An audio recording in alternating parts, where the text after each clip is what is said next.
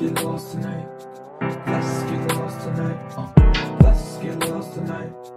Let's get lost tonight. What's going on, guys? It's your boy Zibskii, and today we're talking about the different Dynamax moves and the Gmax moves, or the Gigamax moves that are in the game.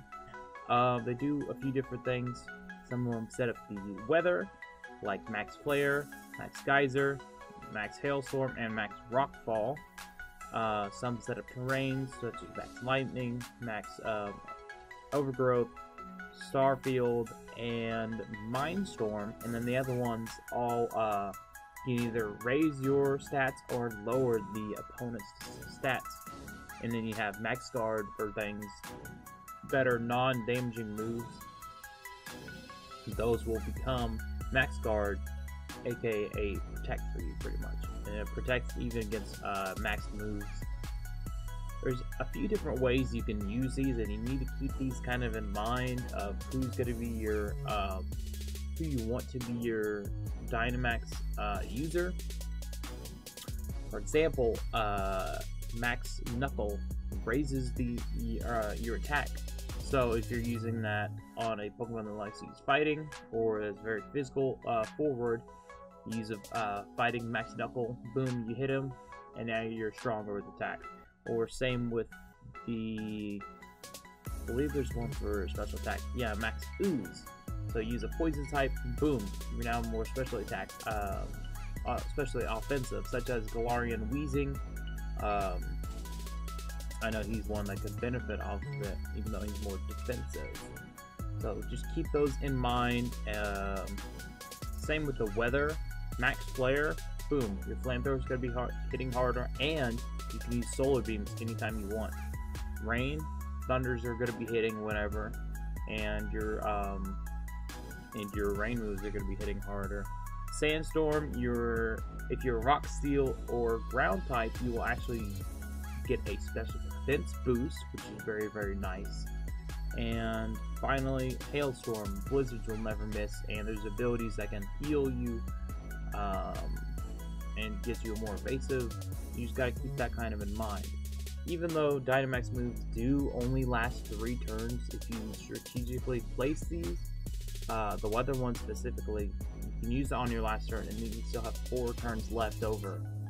But even if not, it's still very, very strong for you to use and take advantage of those moves. And then you have the Gmax moves, which are exclusive to some Pokemon, like Wildfire.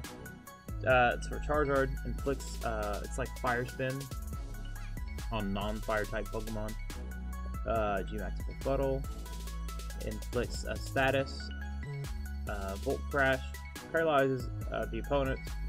Max Gold Rush, which is not really useful for online battles, but is very useful for in-game.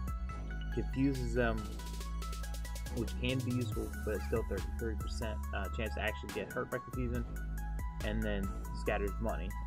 Cheese Strike raises crit chance. Terror, you cannot actually leave the battlefield. Foam Burst lowers their speed by 2 stages. Max Renaissance lowers physical and special moves for 5 turns, aka setting up a Aurora Veil, which is very strong. Max Cuddle, become infatuated. Snorlax, which is actually not out yet, restores a used berry, so it's like a recycle. Meloder, poisons the target. Meltdown makes it to where you can't use the same move twice in a row, which Melmetal is actually not in the game at the current moment either, even though he technically should be a Gen 8 Pokemon, but it's at 7.5. It's very interesting.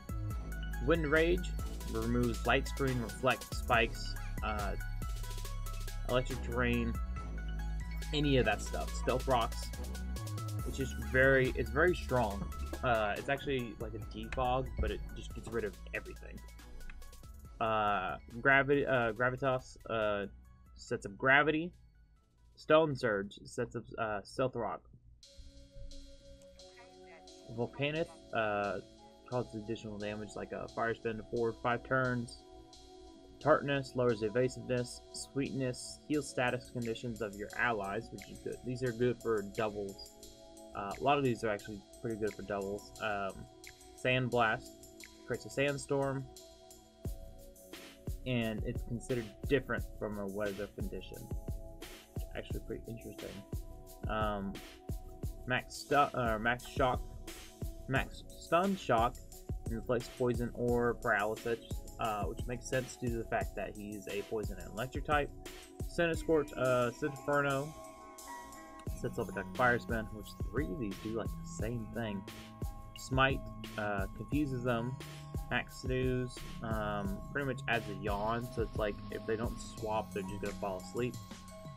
Finale heals Alakazam and its allies. Steel Surge scatters spikes around the field, and Depletion, which reduces the PP of the last move that the target used. If you guys want to learn more about these, you're gonna always just kind of experiment yourselves with these. But if you want to look them up, this one's actually at Bulbapedia, and this one's at Pokemon DB. But if you guys want, you can always just Google them too.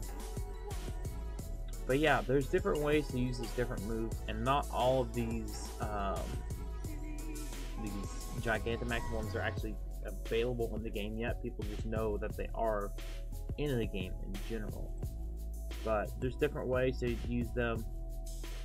If you need to set up defense, attack, weather, trains, anything you guys want, it's just right here and up for the taking, up for the grabs, up for the taking, anything. Thanks guys so much for watching today's video. I hope you guys learned just a little bit more about the concept of Dynamax moves and Gigantamax moves, and I will see you guys in the next video. Deuces. Let's get lost tonight. Let's get lost tonight. Let's get lost tonight. Let's get lost tonight.